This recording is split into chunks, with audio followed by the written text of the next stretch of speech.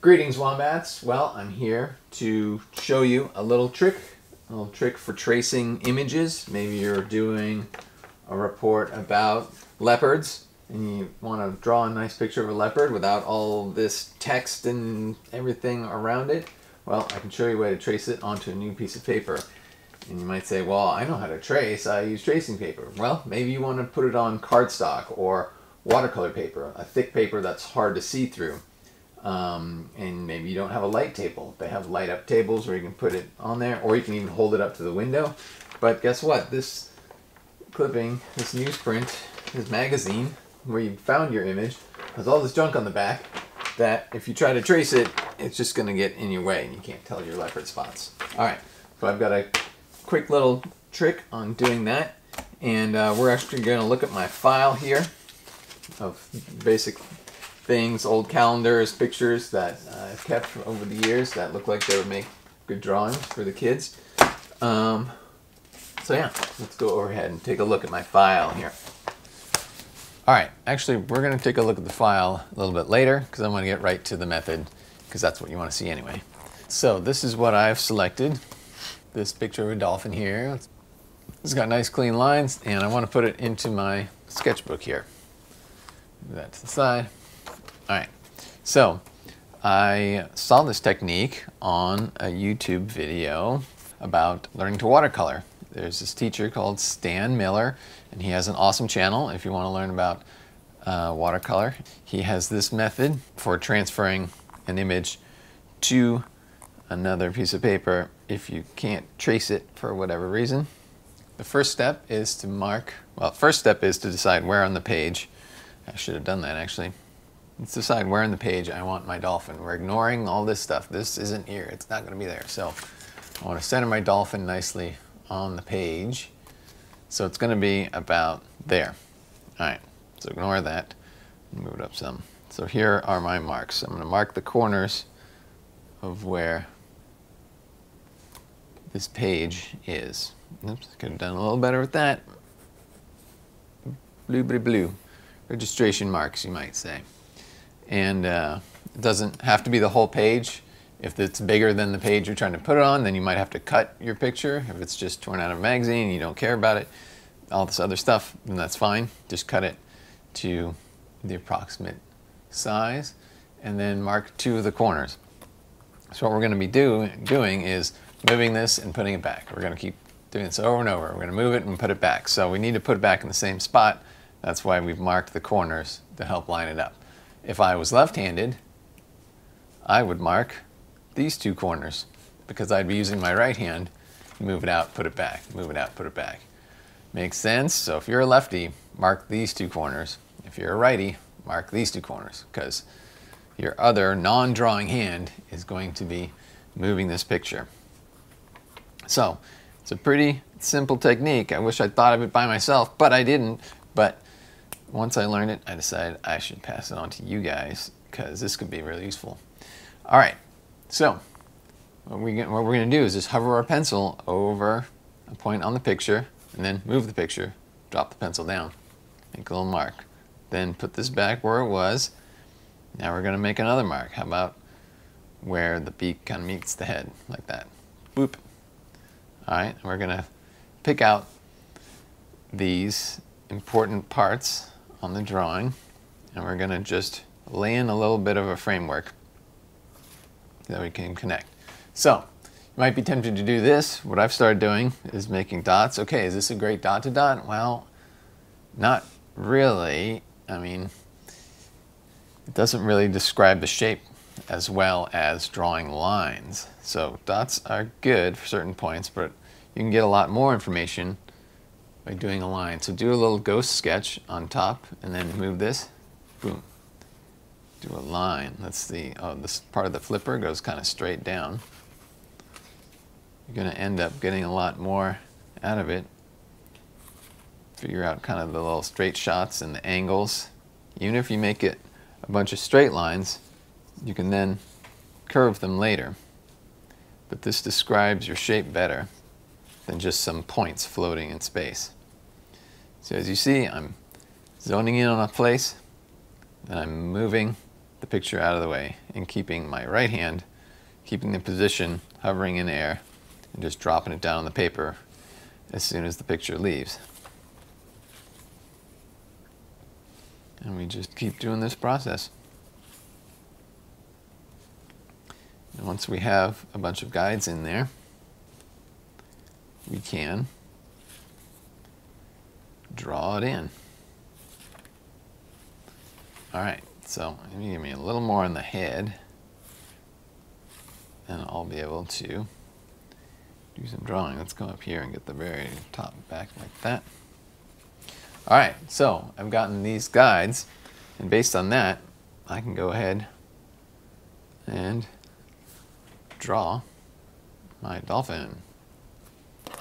I still keep this nearby just to keep me reminded of just how roundy things are or aren't.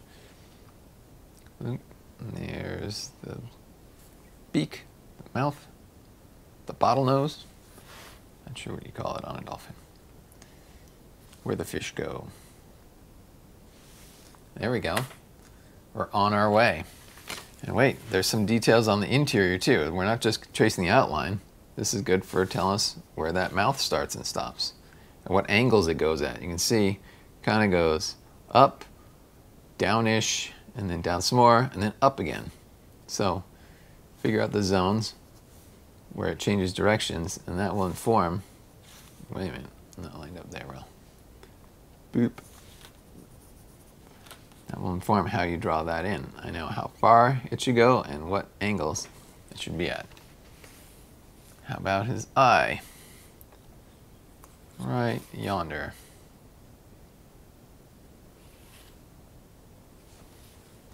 There we go. And you can fix that up.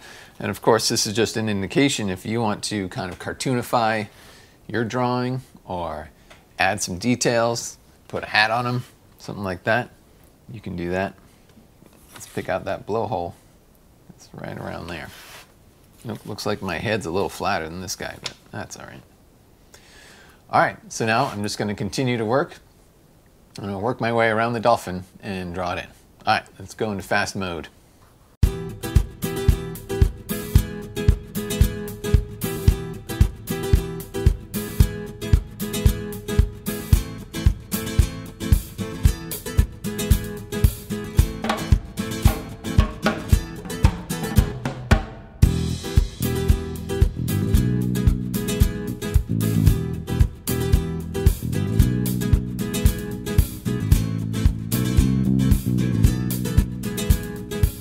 All right, well there we have it.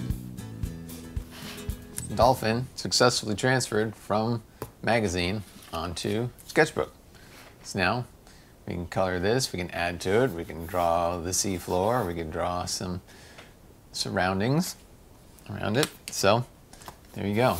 Colored pencil, whatever. I have another one that I happen to do for watercolor. I wanted to try some watercolor, and I erased all the pencil afterwards, so it looks a little choppy on the outsides, but this is also rough paper, so you get kind of that feel. So there you go. So what makes a good picture to transfer? Because not all pictures are equal. I mean, it's obviously a picture of a real thing, but does it make it good to trace? The sea animals are great because they have a nice clean line around them. Furry animals are a little trickier, but not impossible. Let's look at some other pictures in here. That's a pretty good one. You don't see much of the body of this tiger, but if you just wanted the head, you could trace that, put little indications. There's a lot more to trace with the patterns and everything, but you can always just get yourself started with the proportions, like where's the nose compared to the eyes, and then lay that down and then just have fun coloring it in and putting the markings wherever you want to put them. There's a hammerhead shark. That's a pretty good candidate. What do we got? Oh, hamster. That's cute. That would be a great thing to do with colored pencils. You can even use your colored pencil to directly mark down on the page. Just move it, move it, put your mark, figure out where your mark is. There you go. Is this a good image? It's definitely a cool close-up picture of a lion, but the truth is we only see part of one ear. We don't really see the form of the whole head. If you wanted to draw a lion and communicate that to someone that it's a lion, you really need to see more of the shape. This is a good color reference. Definitely if you had another picture of a lion and you wanted to see exactly, you know, what the coloration could look like, this is a great reference for that. Or if you're doing an extreme close-up painting, you could do a picture like that. But generally, something like this would be better. You see the whole dog. It's a bit soft focus right here, but you could fake that in. You know generally where it is. So yeah, you could have something same size, same dog, but get rid of this and color it or paint it yourself. Put it on a canvas. Put it on watercolor paper. There's a sea creature. That one's pretty cool. Water. How about this? This would still work. You could ignore the fence and just put the markings in, and that way you could free this tiger from behind that fence. You can do a drawing of that tiger's face without that chain link in the way. There's a pretty good shot of a horse. You can see all the legs. Sometimes there's pictures like, I don't know, this coyote. It's pretty good with the head, but not so much of the body because it's all kind of on top of itself. Chimpanzee, that would be good. Just for the portrait. Oh, bunny. So yeah, these things would be pretty good. Oh, a howling coyote. You could ignore all the rest and ignore some of these leaves that are in front of him. Him or her, not sure. It's pretty good for a coyote's face, not for the body. We can't really see the legs. Toucans, these are nice and crisp. This would work. Oh, my picture got stuck here. Put some tape there to try and keep me from putting my head over the table. What about this? That's pretty funny. That would make a great picture, but it's kind of hard. I don't know how that would work as far as tracing goes because of all this snow in the way. You could draw it and maybe color in with colored pencil or something and then glue some snow on top of it. It would make a pretty funny picture. So there you go. So those are some ideas. Things you may have around the house. And also, additionally, you might have like an old family photograph, something like this, an 8x10 or something like that. It would work perfectly for an old photo. Here's my Uncle Harrison, just kidding. But yeah, same deal, mark the size. This would be good if you have like an old-timey picture of your grandparents or something. You want to make a gift for your parents or for them, and you want to do a pastel or you want to do a, you know, colored pencil or watercolor. I'm going to put this on watercolor paper myself, but I think that'll be a separate video. Let's make a separate video about Uncle Harry here. Sound good? All right, enjoy.